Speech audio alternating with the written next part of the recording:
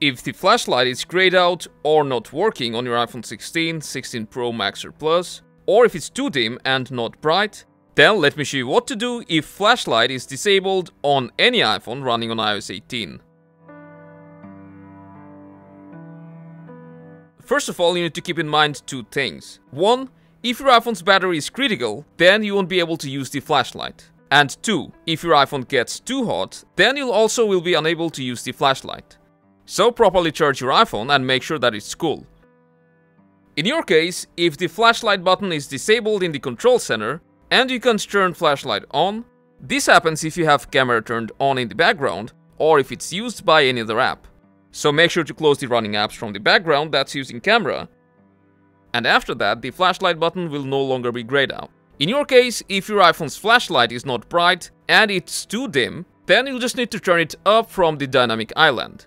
Just tap on the dynamic island and swipe up to increase its intensity to max. You can also put it into high beam by swiping left or right. If you're still unable to turn on the flashlight even though there's no camera running in the background, then the fix that has worked for a lot of users is open the camera app, then either take a photo or record a video with flashlight turned on. Now you will see the flashlight light up, and then you can exit out and start using the flashlight without any issues. But in your case, unfortunately, if the flashlight is still not working, then you can simply restart your iPhone, and it can fix any software glitches that's causing this issue. If the problem persists after the restart, then resetting all settings of your iPhone 16 may fix this.